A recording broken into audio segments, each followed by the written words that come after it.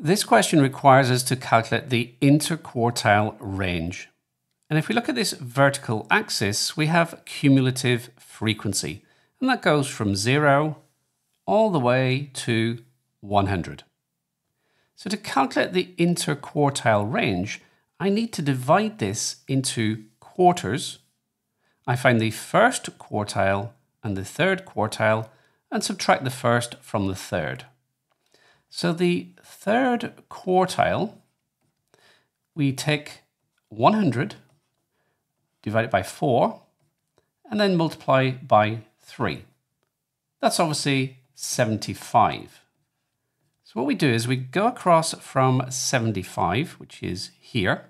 We draw a horizontal line across until we hit the curve.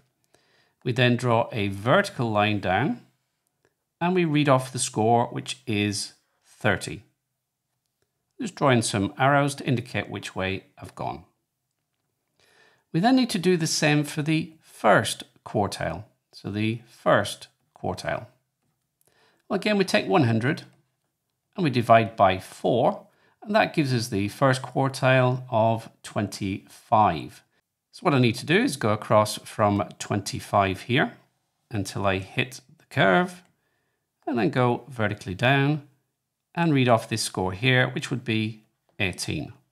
Again, I'll just draw in some little arrows to indicate which way we've gone. So the interquartile range is equal to the third quartile value, which is 30, subtract the first quartile value, which is 18, and that gives us a value of 12. If you found this video useful, then remember to give me a quick thumbs up. And if you would like to be notified when I release new videos, then hit that subscribe button and remember to click on the little notification bell.